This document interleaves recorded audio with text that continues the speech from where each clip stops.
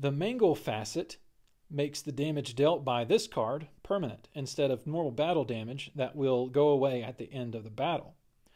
The damage dealt by Mangle will be in the form of damage counters instead of your standard battle damage. Let's take a look at how that works.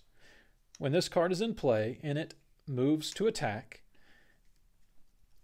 we will look at the damage in the battle resolution for the two cards. This will deal 5 to the 6 health. This will deal 4 damage to the 5 health, except for the Mangle card.